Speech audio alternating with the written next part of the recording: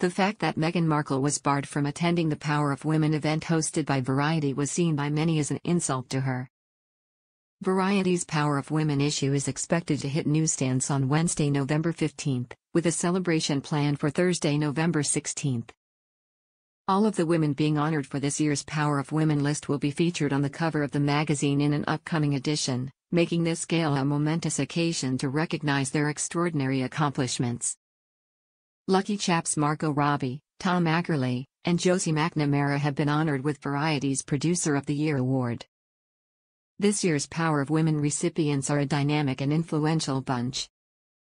The Grammy-winning singer-songwriter-actress Fantasia Barrino will be highlighting the important work of the organization Salute First Global. Billie Eilish will raise awareness for Support Plus Feed's laudable objective to combat food insecurity and solve the serious climate catastrophe.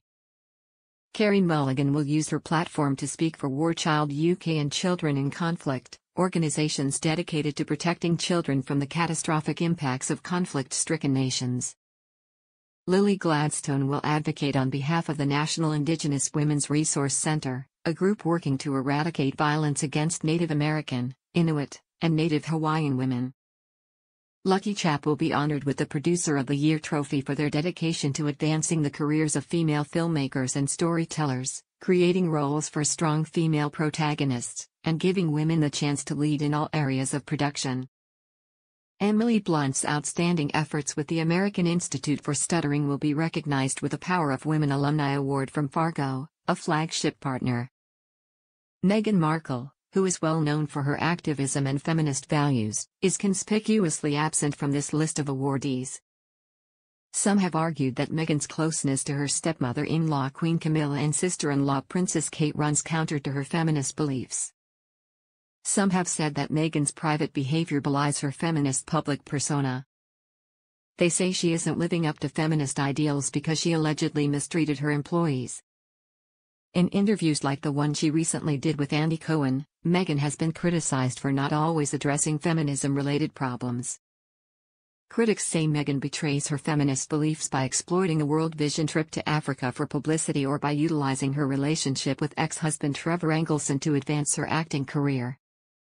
This has sparked arguments regarding the sincerity of her feminism, with some arguing that true feminism entails more than patronizing others and supporting causes only because they are in. While Prince Harry and Meghan Markle seem to have realized the strength of staying relevant amid meeting with Hollywood super networker Michael Kives. The couple headed to the city in Nevada for the closing concert of Katy Perry's residency at the resort's World Theater on Saturday. Prince Harry, 39, and Meghan, 42, were both spotted in the audience at the venue during the show where they spent time with investors Ken Griffin, 55, and Kives, 42. Our strategist, mentor and the founder of PR with Perks, Laura Perks told us that the pair are clearly working on their next move after the meeting, which can only be a good thing. She exclusively told us, since stepping down as working royals and parting ways with the family to set up in the US, their brand image has been through a roller coaster ride of extreme highs, followed by crashing lows. They know that public and media interest is still high, and whether people want to build them up or tear them down, they know that they need to stay relevant to keep people interested in what they're doing next. Sadly, the relationship with Netflix and Spotify went sour, despite an insane amount of interest in the couple at the time, yet it feels as though they're ready to move forward. There are only so many family secrets they can share and fuse to fuel the fire.